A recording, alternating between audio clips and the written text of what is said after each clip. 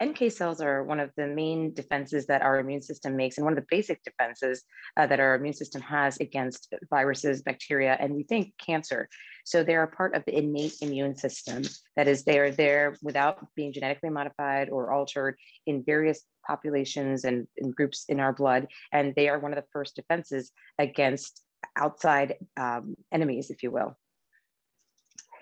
NK cells are a very interesting pathway for immunotherapy because they are known to have anti-cancer effects. And we think that they actually can recognize cells that are altered and may have properties that are cancer related and be one of the defenses against cancer. Therefore, we want to find a way to make these cells grow and try to take advantage of this immune mechanism in order to further fight cancer.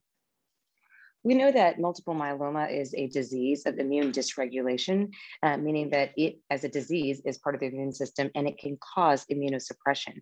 So we want to be able to try to reverse that as much as possible. And one option is to take advantage of the way NK cells work and try to get them to kill the multiple myeloma. And in fact, we do have some evidence in the laboratory that NK cells can kill multiple myeloma cells.